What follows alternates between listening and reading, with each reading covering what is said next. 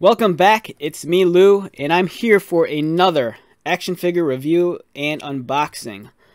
Today we're looking at this, the Gamerverse Marvel Avengers Ms. Marvel. And over here on the blue tag it just says Advanced. I don't know what that means, haven't played the game yet. I say this every time I open up with these Gamerverse videos that I've purchased the game, I've downloaded the game, but I haven't started it yet.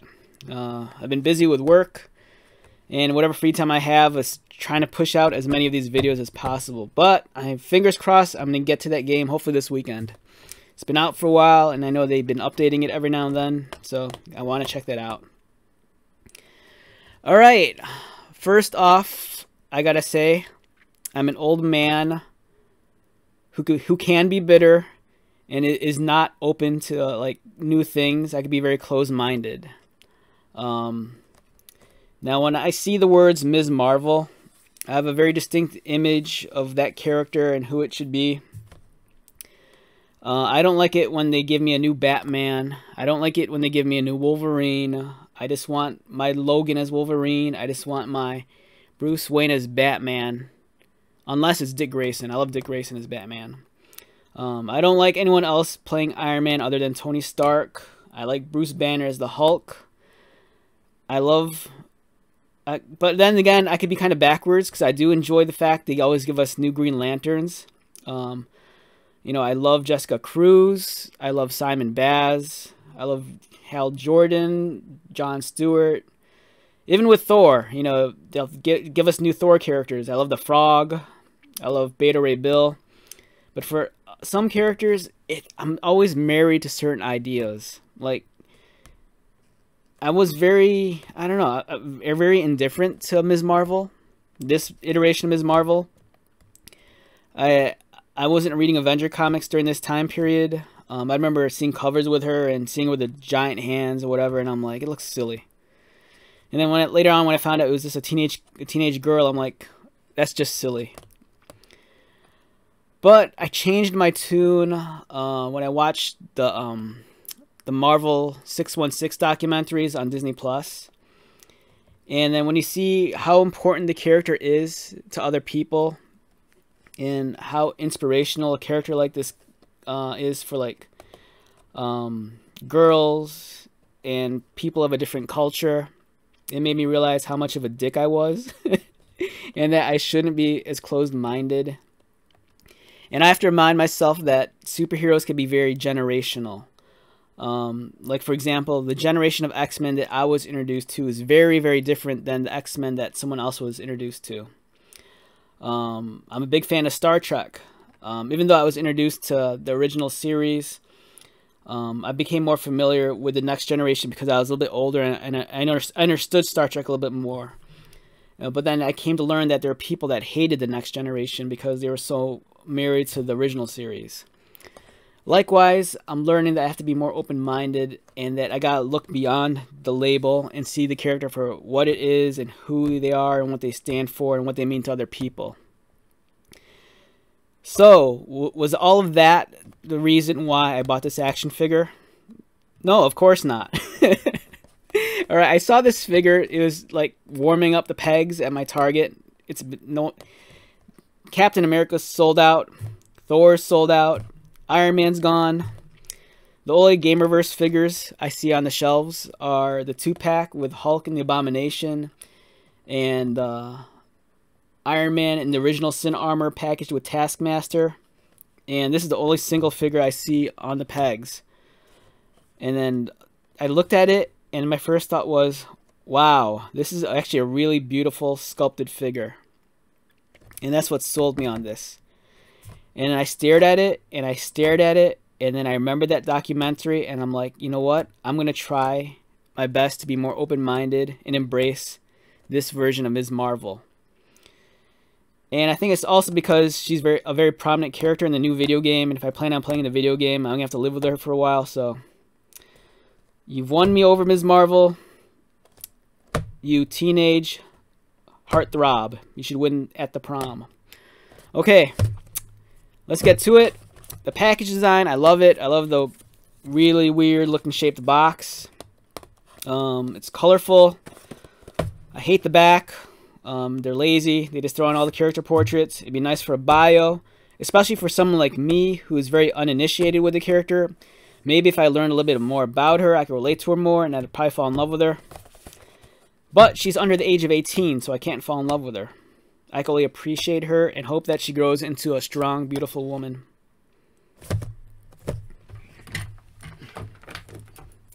Alright, Ms. Marvel. Let's see how awesome you are. So yeah, the sculpting on the figure wowed me. I've seen the Marvel Legends one. It's not bad, but it's not... There's no wow factor to it. The character, the Marvel Legends one looked very standard to me. But the sculpting on... As an artist, and as someone that appreciates good toy sculpts, the sculpting on this figure kind of like really won me over just by looking at it through the packaging. So, with those figures, you get this cool cardboard insert. Feel free to use it as a display piece.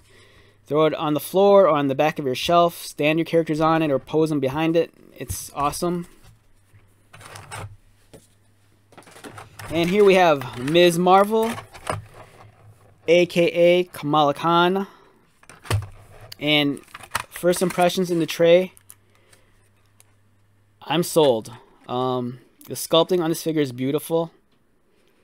For all the years that I've hated on this character just because she looks so out of place with the Avengers, I take it all back. The detail on this is great. Just look at the texture that's sculpted into their outfit. I don't think you even see that kind of level of detail in the Marvel Legends one.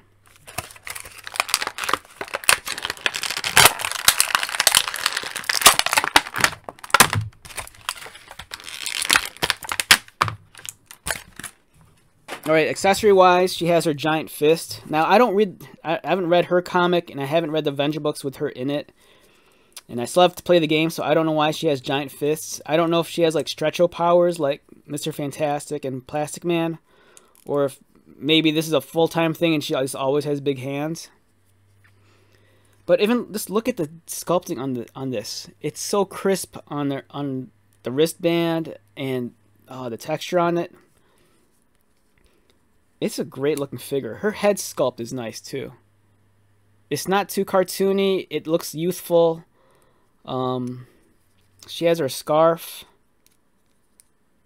Now you could, I would say, you know what? Even if you have the Marvel Legends one, fudge this one into your Marvel Legends shelf, because the level of sculpting and detail is great. And the fact that this is actually a teenage character. The fact that she's shorter doesn't hurt it at all. Like,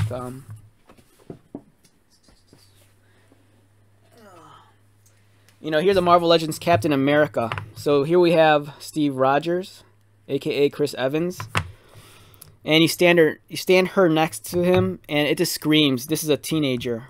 It's cool. The sculpting on her is great. The colors are nice and vibrant. Yeah, this is dope. I feel so bad that I hated on this character for so long. You know, not that I'm gonna go out all of a sudden and buy every trade paperback with her, but it's like I said, you know, I could be very close-minded. I get very attached to certain things, and you know, it'll take me a while to warm up to certain things. You know, you call something Ms. Marvel, I already have an image of who my Ms. Marvel is. You know, you call someone Batman, I have an idea of who my Batman is. And I always find myself eating crow later, and then I'll fall in love with stuff. Like, I hated the idea of a female Wolverine. But Laura Kinney won me over. I hate the fact that Wolverine has all these clones, but all the Wolverine clones eventually won me over. So, as history has shown, is that as stubborn as I could be, I could eventually cave in and learn to love new things. So, Kamala Khan's awesome. If I was a teenage boy, I'd ask her out to prom. The fact that she could kick out to the sides, great for a budget figure. What's misleading is that mid-torso, above her skirt, she has this, like, you know, cut across her dress, and it makes you think that she has a waist swivel. She doesn't. Her knees, they do that thing where they try to cover the knee joint, and it's not that bad. I had a complaint with some of the Not the Marvel, the Mattel Masters of the Universe, the female figures where the knee covers the kneecap. But this one looks a little bit more natural. The cut works a little bit better. The fact that on her pants, this blue stripe isn't painted on, but it's actually sculpted in. That's a great detail. You know, they actually feel like a slight relief on it. It's cool. Lots of beautiful texture. Nice portrait for the face. Yeah, this figure won me over. I'm gonna have to give this character a chance. Like, when I'm watching that 616 documentary, when you see people talking about how important this figure is to them, you know, all of a sudden I feel like the old man who doesn't like change, and then I feel like a dick. I'm like, I've turned into that old man who doesn't like new things. But I want to like new things, you know. And this is definitely a great figure. $9, get her. Even if you don't play the video game, it's a great representation of the character because they don't deviate from the original design all that much. So you can easily put her into your comic book shelf or even in your MCU shelf because the face sculpt, it's a little, the quality of the plastic looks, in the color, looks a little bit more cartoony, but it's not too cartoony. I mean, she has bigger eyes, but it's a much more youthful character. So you can kind of put this in your cinematic universe shelf in the meantime until they release a figure of the new actress. So yeah, Kamala Khan, you have won me over. But going back to names and ownership, so like as I said before, you call something Ms. Marvel, I'm very married to a certain Ms. Marvel. You call someone Batman, I'm very married to someone called Batman. Her name's Kamala Khan. And there's only one person who I believe could take ownership of the name Kamala.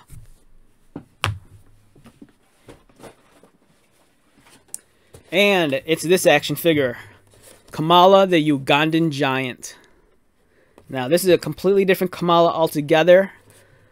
This is the pro wrestler. I loved Kamala as a child growing up in the 80s. I was first introduced to Kamala. Take a back seat, Ms. Marvel. We're going to talk about Kamala here. Alright, so I was first introduced to this version of Kamala in the 80s. I discovered pro wrestling maybe like in 1984 or 1985. I was at a friend's house. We had to stay. It was kind of like an overnight deal because my parents were kind of gone. So we were watching. He was watching pro wrestling, and he was watching Saturday Night's Main Event. And that was kind of like my first real exposure to pro wrestling, and I fell in love with it. So any waking moment when I was at home, especially on Saturday afternoons, I'd tune into wrestling no matter what it was.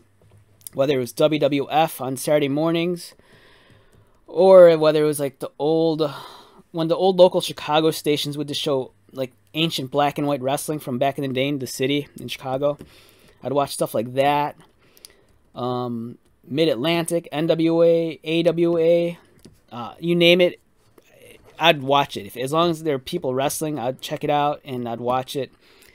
And then I became a big fan of world-class wrestling out of Texas. And they had the Von Erichs and the Freebirds, and they had a lot of the really colorful characters like One Man Gang.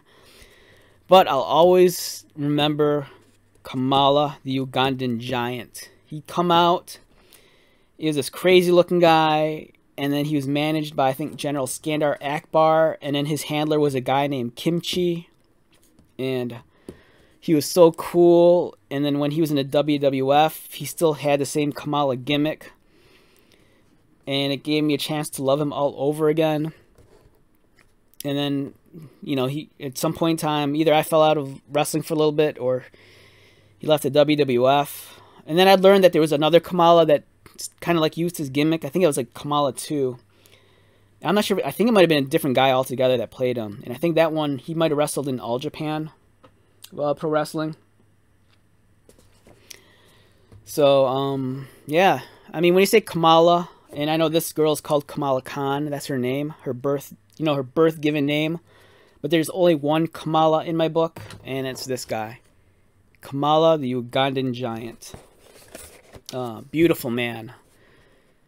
Standing 6 feet 7 inches tall. He weighs 380 pounds, His signature move is the flying splash, and he's from Uganda. I loved it when he'd wrestle and he'd make those like noise like ooh, and he'd start patting his belly. Oh god, that was awesome. I wish he was in the Marvel universe. You know, Kamala. You know, maybe if the Avengers had him on his side, they'd be able to take on Thanos and, like, you know, really kick ass and take names. I love you, Kamala. You've given me so many beautiful memories of my youth. And I love you, Kamala Khan, aka Ms. Marvel. You made me realize that I should give new things a chance and that I should look beyond labels. And that just because you share the name of another Ms. Marvel that I'm very fond of, I should give you a chance, and I'm going to. So, do I recommend this figure? Yes. Easy, 9 out of 10. It doesn't fall short. It is what it is. It's a budget $9 figure, but you get a lot of bang for your buck. The sculpting is on par with the Marvel Legends, even though the articulation isn't. A lot of care went into this action figure. It makes me want to play the video game. She's beautiful. She's awesome. She's only under 18, I believe, so don't fall in love with her. It's not legal. So with that being said, go out, buy yourself this action figure. My name is Lou. Thank you again for dropping by, and I will see you soon.